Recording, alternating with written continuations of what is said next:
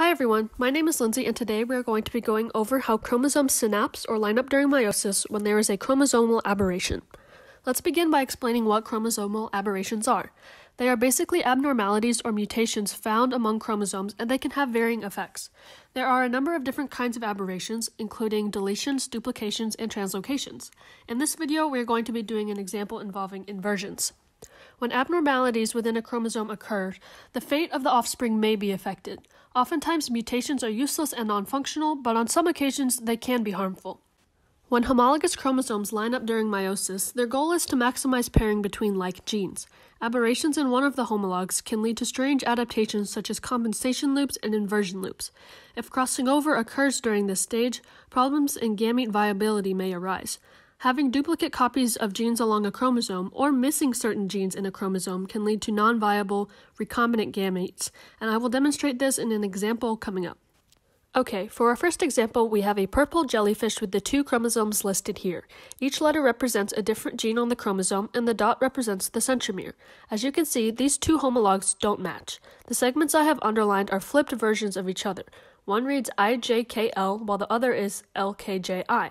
This is an example of an inversion mutation, and since the inverted segment contains the centromere, it is a pericentric inversion.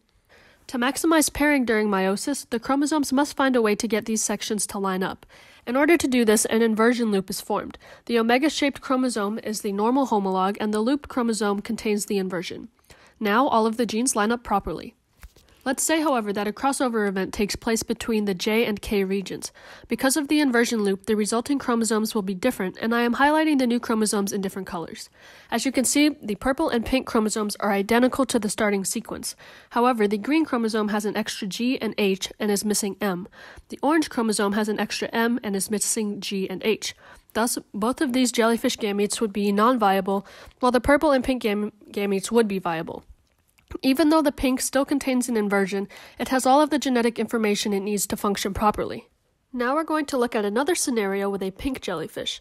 These are the chromosomes it possesses, and you can see that there are no mutations.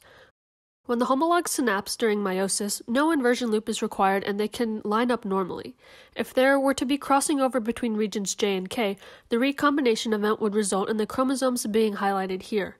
All 4 of the resulting chromosomes are identical in order, and this means that all 4 pink jellyfish gametes are viable. In comparing the outcomes of the 2 jellyfish's gametes, it can be seen that the pink jellyfish has twice as many viable gametes. This means that the pink jellyfish would be expected to have a higher fitness than the purple jellyfish because a larger portion of its offspring would survive to pass on its genes. Here's a list of my sources, and that concludes this video on chromosomal synapsing with aberrations. Thanks for watching.